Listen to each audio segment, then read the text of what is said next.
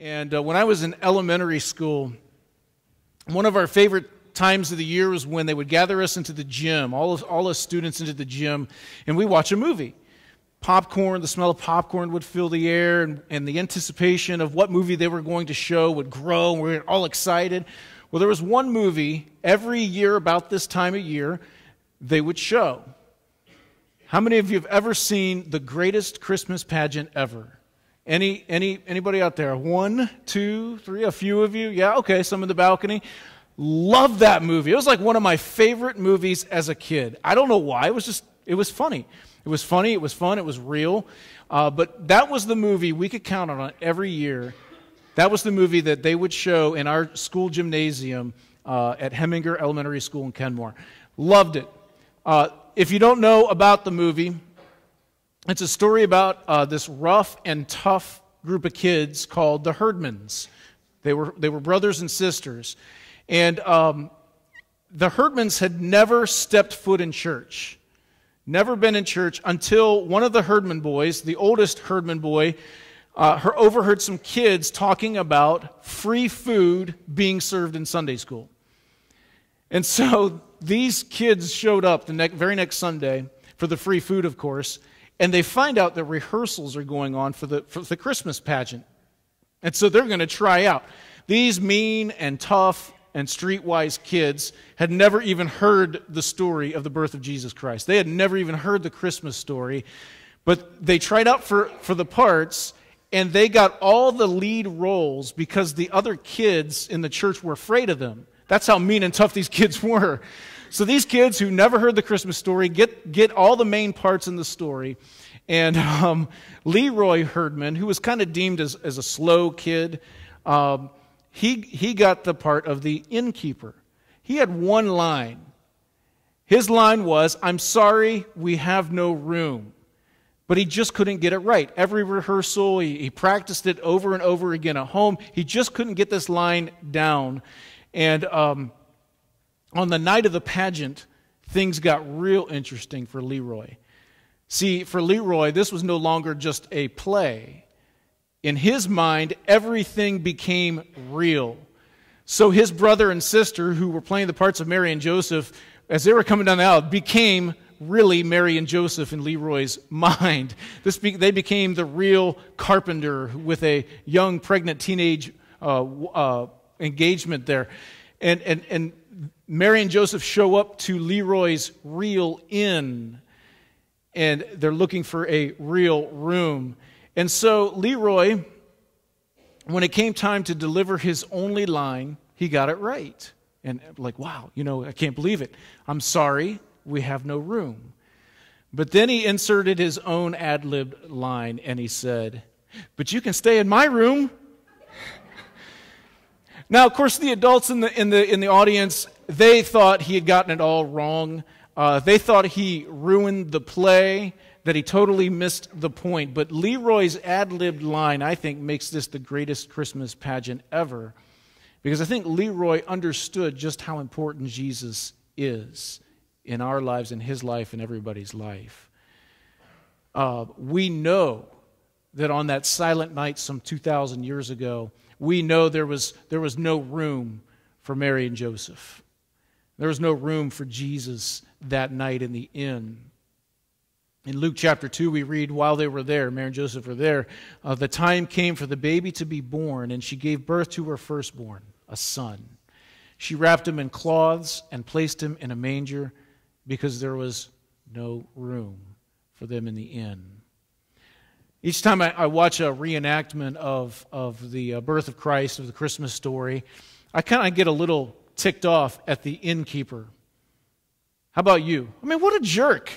He couldn't find just a little bit of room for this young couple. She's pregnant and, about ready to pop, and he can't find a room for this young couple. And if he only knew the significance of the couple standing before him, trying to find a place where the Savior of the world could be born. But the innkeeper missed it. He totally missed it. Now, unlike the innkeeper, we get it. We know how important this moment is. We know what Jesus has done. We know who Jesus is. We know the significance that he brings to our lives. Yet, just like the innkeeper, I think we miss it sometimes. Don't we? We miss it sometimes, who this really is. We go through life, we're running here and there and getting this and that done, and from time to time, we leave no room for Jesus Christ. We leave no room. He becomes a second thought. Why is that? Why is it difficult sometimes to give Jesus the room that he deserves? That's what I want to look at this morning. There are 4 reasons I'm going to give you. And if we can see these 4 signs in our lives, then perhaps we can clear these rooms out and leave Jesus some room. And our lives can be transformed into something beautiful, into something meaningful, and something significant in this world. And then God can prepare for us a room in heaven. We clean out our rooms, he gives us a room in heaven. I think that's pretty neat. How do we leave no room for Jesus in our lives? Number 1, this is one way we fail to give Jesus room in our lives. We compartmentalize our lives. Write that in your notes. We compartmentalize. We have this tendency to compartmentalize, or compartmentalizing our lives. And there may be nothing wrong with that on the surface. I'm pretty good at doing this with my own life. By compartmentalizing my life, I can get things done. I can get through my days a little easier. In other words, I can go to work and I can behave professionally and I can get my tasks done. And then I can come home and that's another compartment, and I can be a husband and I can be a dad, or I can just be me. Or in my hobbies, in that compartment of my life, I can escape the pressures of everyday life and I can just go out and swing a golf club or do whatever I like to do in my hobbies and just live and be in that moment. You see, it's in these compartments that we gain identity, right? We establish identities in these compartments in our lives. Some of you are students. That's your identity. You're students in school. Some of you are nurses. That's your identity at work. Some of you are moms and dads at home. Some of you are members of a club. That's your identity. And so we compartmentalize these different areas of our lives all to give us identity and that kind of thing. We gain these identities in each and every compartment in our lives.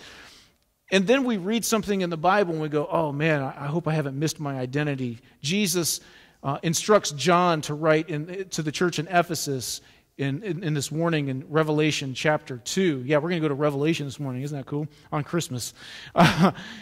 John writes this, or Jesus says this to the church. He says, I hold this against you. You have forsaken your first love. You have forsaken your first love. Remember what it was like to be in love? Do you remember when you fell in love? What a great day. What a great time. I can remember it very well. It was a spring semester. Hi, honey.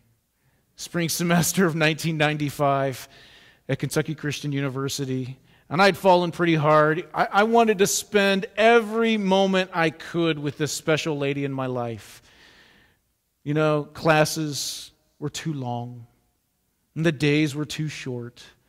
Just not enough time. As soon as our last class ended for the day, Dawn and I would meet up and we would hold hands walking around campus. You know, the birds were singing, love was in the air. It was so great, you know.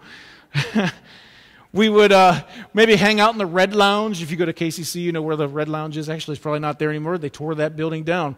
We'd hang out in the Red Lounge, or maybe go for a drive to Grayson Lake and just hang out at the lake for the rest of the day.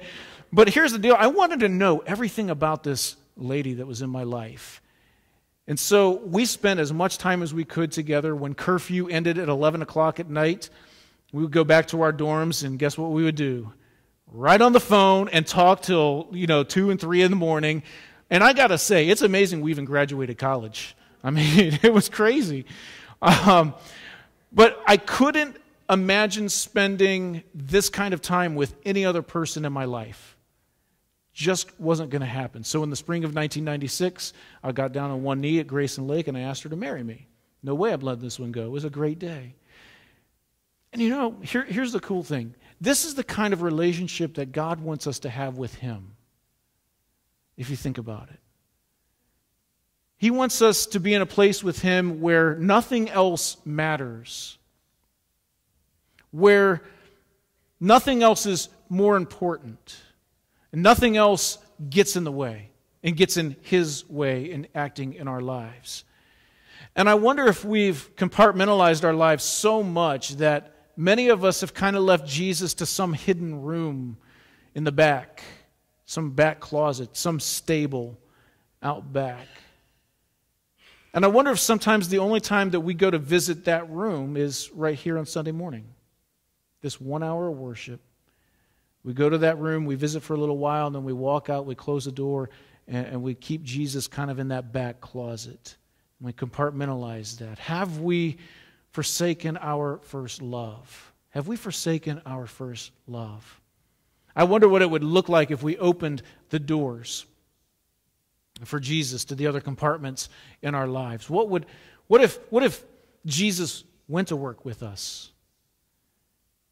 What if Jesus lived in our houses, in our homes with us? What if Jesus went out onto the golf course with us, or whatever you like to do, shopping and that kind of thing?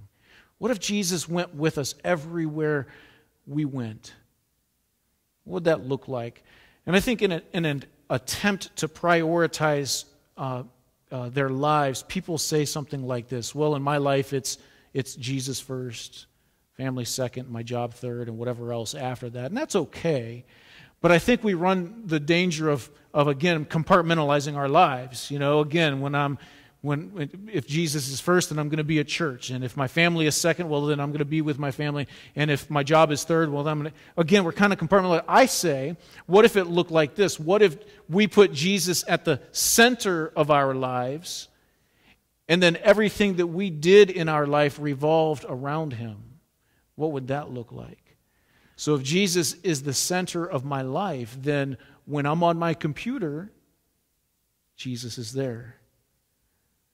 When I'm at work, Jesus is there. He's the center of my life, and it's revolving around Him. When I'm at school, when I'm wherever, Jesus is at the center of my life, and He has full access to what's going on and what I'm doing in my life. What would that look like? Instead of compartmentalizing and leaving Jesus out of these things, what if I actually pulled Him in and let Him be a part of it? Someone once quipped, if Jesus is not Lord of all, then He's not Lord at all. If Jesus is not Lord of all in your life, then He's not Lord at all. And that's pretty scary. I'd rather have all of Jesus than none. Here's the second sign of leaving no room for Jesus in our lives. Write this in your notes. Clutter. I have a secret obsession. I like to watch the show Hoarding Buried Alive. Any fans out there? Come on, be honest. Yeah, I love that show. And if you don't know what it is, every show features people who have buried themselves in their own homes in their clutter. Stuff everywhere. Usually because of some mental disorder or something going on in their lives, some kind of depression or that kind of thing. These people have this need to keep everything they purchase, from memorabilia to souvenirs to clothing to food, even their own waste and garbage ends up piling up in their houses. And of course the camera crew shows up and they go through the house and they show you scenes from each and every room. And some houses, you know, they have these narrow walkways and there's piles of stuff on every side of them as they're walking. Some houses are so full that people actually have to walk over the piles of clutter, and having to crouch because the ceiling's right here. And I just think it's amazing. Some homes are bug infested because of the food and junk and garbage that's laying around.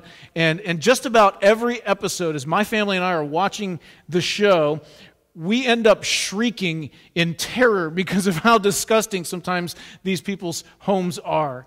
You know, we're just like, whoa, dude, I can't imagine what that would be like.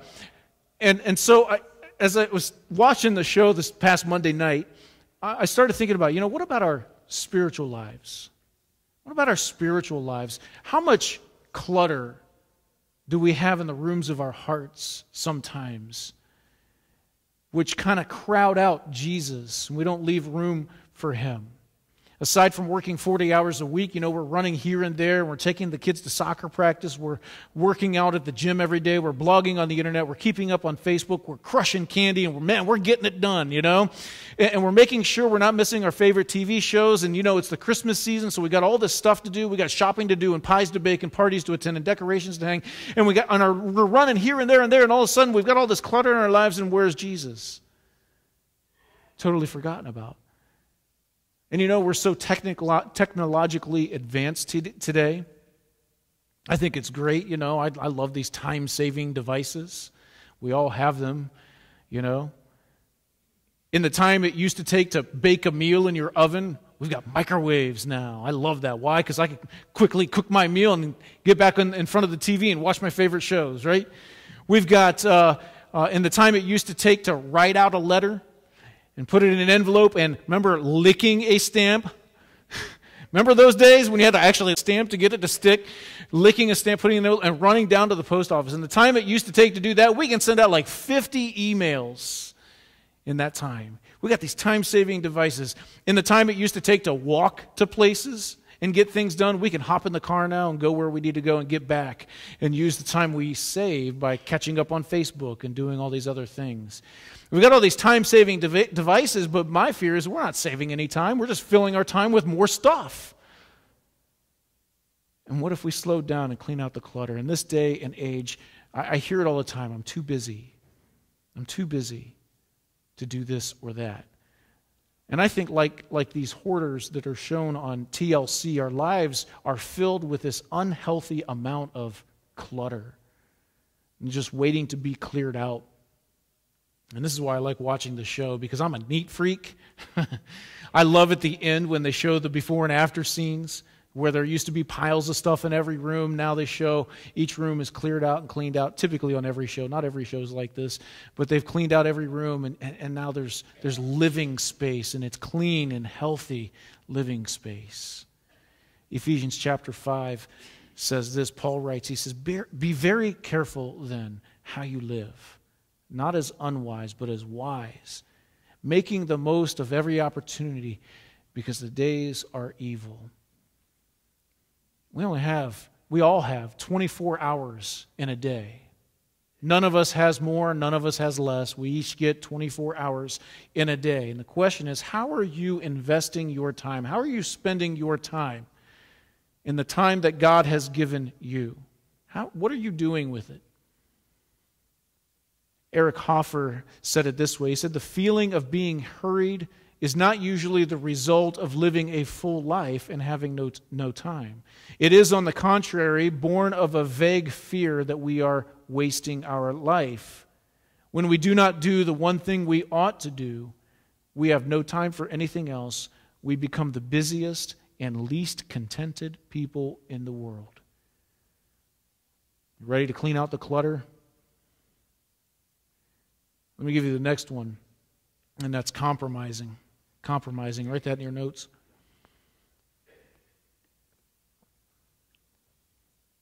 In Revelation, again, Jesus gives the church in Laodicea a huge warning. In chapter 3, he says this. Jesus says, I know your deeds, that you are neither cold nor hot. I wish you were either one or the other. So because you are lukewarm, neither hot nor cold, I'm about to spit you out of my mouth. And maybe some of us, we don't want to be fanatics of Jesus. We don't want to be those weirdos, you know what I mean? We don't want to appear too intense about our faith, so we kind of back off a little bit. We want people to know us as a down-to-earth person who likes to have a good time. Or we might not want to be that guy that cramps other people's styles. So we want to play it cool. And you might think that it's okay to be naughty from time to time, and it won't matter. So I'm not hot and I'm not cold, I'm just lukewarm. And guess what Jesus wants to do? Your living this way makes Jesus sick. He wants to vomit you out of his mouth and be done. And what I'm talking about is church people who look like church people on Sunday mornings. And you guys all look great this morning. But it's these people that don't look like church people the rest of the time. You know what Jesus called these type of people? Yep, hypocrites. Hypocrites, play actors, masqueraders, people who just go through the motions because it's the right thing to do or the religious thing to do. Not authentic in their faith, they're just going through the motions. In other words, we just go through the motions, and Jesus doesn't have room in anybody's life or any place in their life. And he's just kind of shoved aside. There's a story about a group of about 20 Christians who were gathered together in secret for a Bible study in a village near Moscow. Some of you probably heard this story before. Suddenly the door of the meeting room bursts open, and two communist soldiers rush in, and they're wielding rifles with bayonets, and they point them at this group of Christians. And one of the soldiers shouts out, we want to be fair about this, so if you're really not into this Jesus thing, if you really aren't committed to this Bible, if you don't really believe the Bible, we're going to give you a chance to leave. Get up and go now if that's you. If you don't really believe in Jesus Christ and you're not really into this, go ahead and leave. Well, all but about 6 of these 20 Christians got up and left the room for fear of their lives. They don't want to die. The soldiers went around the room, and they locked the doors, and they gave some time for the others to leave so they're not within earshot. And they turned and looked at the remaining Christians, and they leaned their rifles up against the wall, and the soldier said again, "We're Christians too. We just couldn't take a chance. Let's study God's Word together now." How impactful is that? What would you do? Jesus said in Luke 9:23, he said, "If anyone would come after me, he must deny himself and take up his cross daily and follow me." If you really depend on Jesus Christ, if He is number one in your life, if He's the center of your life, what are you willing to give up? Will you deny saving face? Will you deny that next drink? Will you deny that moment of selfish pleasure? Or will you compromise everything you believe in and deny Jesus any room you might have left in your heart? Will you get up and leave the room when your life is on the line when it comes to Jesus Christ? I can't help but think of the early Christians in the first church who were brought into the public squares under the jurisdiction of Rome, and they were given the opportunity to deny Jesus Christ with their mouths. And if they didn't, or if they did deny Jesus, then their lives would be spared from maybe being burned alive or being mauled by a lion or being hung upside down on a cross or being sawed in two, whatever crazy things they could think of and ways to get rid of these Christians. And they could have compromised, and they could have lived another day. But many of them denied their own selfish intuitions, and they claimed Jesus as their Lord and Savior to their last breath. And they would say as they're dying, once men catch a glimpse of the face of God, they refuse to bow to the image of man. Have you caught the face of God? Are you giving Him some room this morning? Here's the last one. It's convenience. You could write comfort there as well. Convenience. I hear people say from time to time, I want our church worship service to be an hour, just 1 hour. I want to get in and get out, right? I got things to do. 1 hour, just give me 1 hour. Or I wish preachers would stop talking about evangelism. Isn't our church big enough? Or I don't know how to talk to Jesus or talk to people about Jesus. Stop talking about evangelism. Make it convenient for me, Jeremy. I wish we'd stop singing those new songs. Daggone it, Jeremy, what are you trying to do to us? So stop singing that. It's convenience. I want to sing the familiar stuff. Or why can't church be earlier in the morning? Why can't church be later in the day? Why can't it be Saturday night? Why can't you fit church into my schedule? Convenience. A young man who was very much in love with a lady, he wrote a letter to her one day, and he was telling her all about how he loves her and he would do anything to spend time with her. And he writes to her and he says, "I would endure the cold of the Arctic. I would cross the burning sands of the desert. I would climb the highest mountain, and I would swim the deepest ocean to be in your presence." And then he closes the letter with these words, "So I'll see you Wednesday night if it doesn't rain." Is that the type of Christians we are? We would do anything for Jesus, but man, if it interrupts my schedule, I don't know. Are we being Christians out of convenience? Galatians 6:9 says, "Let us not become weary in doing good, for at the proper time we will reap a harvest if we do not give up." You know, there's not a whole lot of convenience when it comes to Christianity. Some of you have lost friends because you became a Christian, because you are a Christian. Some of us have had to clean up our lifestyles and get a little better. Some of us have had to rearrange our schedules so we could come to church, or so we could be involved in ministry, or we can lead a Bible study or attend a Bible study. Some of us have paid really deep costs to be a Christian. And it wasn't too convenient for Jesus either, if you think about it. Arrested, beaten, mocked, tried, and crucified. Why? So we could live with Him someday in heaven. Isn't that amazing? Jesus didn't go to the cross out of convenience. There's no way. And the good that Jesus carried out reaped this bountiful harvest. And the good that we continue to do, no matter what, day in and day out, if we continue to do good, even if it's not convenient, we'll also reap a bountiful harvest. Something good will come of this. Jesus promises. For me, I think it comes down to identity. It's in Jesus that we find our identity. It's in Jesus that we find our identity. We don't get our identity at work. We don't really find our true identity in our divorce papers. Our true identities aren't the diagnoses the doctors give us or your shrink gives you. That's not your identity. Your identity is that you are a child of God, and He loves you. When we find our identity in Jesus, we open the doors to every room in our hearts for Him. We clear out the clutter. We compromise for nothing. We compromise for no one, and we continue to do good even if it's not convenient. And just a warning, if you think you're giving just an hour or two on Sunday mornings satisfies Jesus, think again.